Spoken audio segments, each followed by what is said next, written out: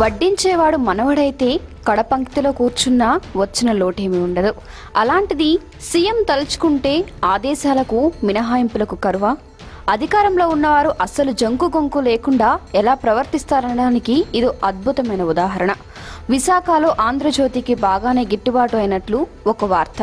మీడియాలో వచ్చిన కథనం ప్రకారం విశాఖపట్నంలో 1986లో అప్పటి తెలుగుదేశం ప్రభుత్వం ఎకరా 10,000 రూపాయల చొప్పున ఎకరన్నర స్థలం కేటాయించింది. ఆ తరువాత రోడ్డు విస్తరణ కోసం ఎకరా భూమిని ప్రభుత్వం వెనక్కి తీసుకుంది. అప్పుడు వెనక్కి తీసుకున్న భూమికి ప్రత్యామ్నాయంగా ఇప్పుడు ఎకరన్నర భూమి ఇవ్వాలని ఆంధ్రజ్యోతి యాజమాన్యం ప్రభుత్వాన్ని కోరింది. ప్రభుత్వం వెంటనే విశాఖలోని పరదేశీ పాలెం వద్ద ఎకరా 10 కోట్ల వరకు ఉన్న భూమిని కేటాయిస్తూ ఉత్తర్వులు ఇచ్చిందని ఆ కథనంలో చెబుతుంది. ఇందులో 50 సెంట్లను పాత ధర 10,000 రూపాయలకు, మిగిలిన ఎకరాకు 50 లక్షల రూపాయల చొప్పున చెల్లించాలని జీవోలో ఇచ్చారట. అక్కడ భూమి విలువ 7 కోట్లకు పైగా ఉందని అధికారులు నివేదించారట. నిజమే, పరిశ్రమలకు అవసరమైతే భూములు ఇవ్వచ్చు. కానీ ఇప్పుడు ఆ సంస్థ అవసరాలు, ఆర్థిక పరిస్థితి మొదలైన అంశాలను పరిగణలోకి తీసుకొని ఇవ్వాలి.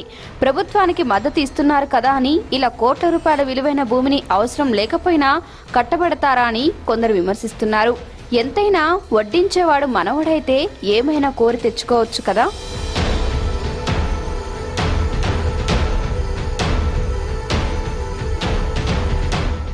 ఈ వీడియో కానీ మీకు నచ్చినట్లయితే లైక్, కామెంట్, షేర్ చేయండి. మరిన్ని అప్డేట్స్ కోసం సబ్స్క్రైబ్ చేయండి.